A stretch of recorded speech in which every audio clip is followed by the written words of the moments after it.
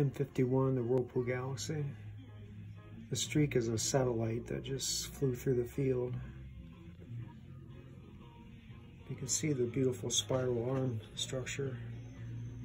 And there's actually two galaxies here. There's this one to the lower left is a smaller galaxy that's being absorbed by the larger spiral.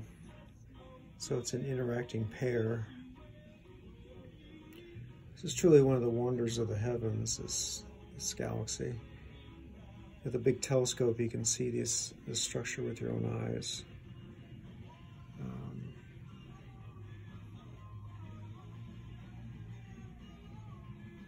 This is also the first galaxy to be observed as a spiral. It was by Lord Rosse, an Irish astronomer back in the 19th century. At the time, he owned the largest telescope in the world that he built himself. But he first sketched it as a spiral shape.